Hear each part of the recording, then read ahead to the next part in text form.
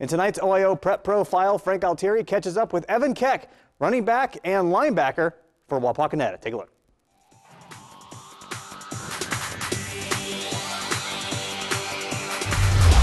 The work ethic of Evan Kaeck stands out from the rest.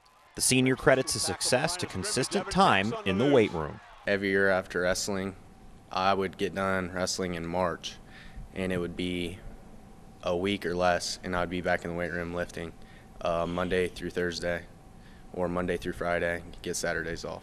Kaeck has overcome a serious injury and made his way back to the football field this year.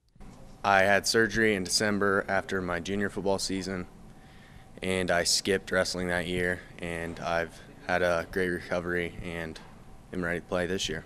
Been a privilege to coach Evan. You know, Evan came into our football program as a freshman and right away blended in with the older kids, and we knew we had a very special football player at that time, and he's been a huge part of our success the past 4 years.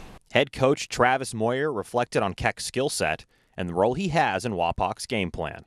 But when you really think of Evan, you think of an old school fullback linebacker type player, and you know, from an offensive standpoint, you know, he does a great job with vision. He has the ability to read blocks, and then he's a very good blocker and does a great job catching the ball out of the backfield for us. And defensively, you know, he's an aggressive kid. You know, he's done a great job for us. It's been a linebacker position for us defensively. Evan is excited for what the rest of the season has in store and has learned from this year's challenges.